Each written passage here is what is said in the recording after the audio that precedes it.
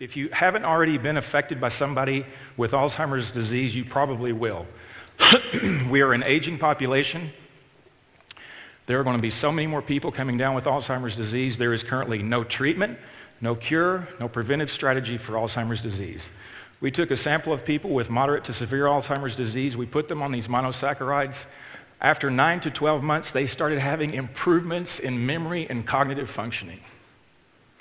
Show me something else like that in the literature.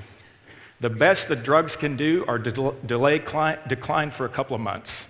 We actually had people coming out of the ether. We actually had people coming back, remembering their sons and their daughters, remembering their significant other, remembering their spouse. I had caregivers calling me and saying, "John, I can't believe it. My wife is back. She remembered my name."